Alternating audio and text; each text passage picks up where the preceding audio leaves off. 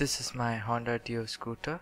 I have customized it with the GPS-based navigational speedometer that I have created.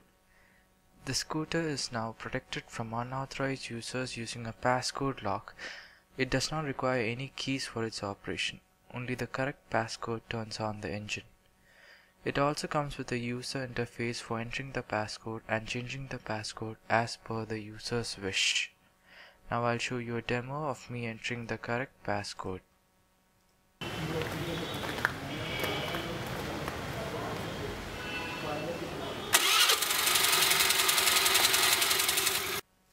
Once again, the user interface while entering the passcode.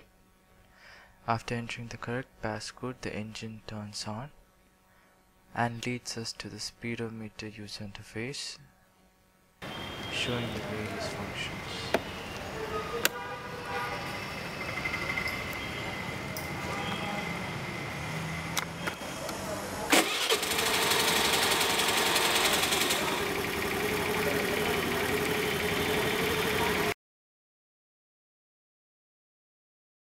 The speedometer also displays the lap time, the temperature, the date, time, the latitude and longitude coordinates, and of course the speed.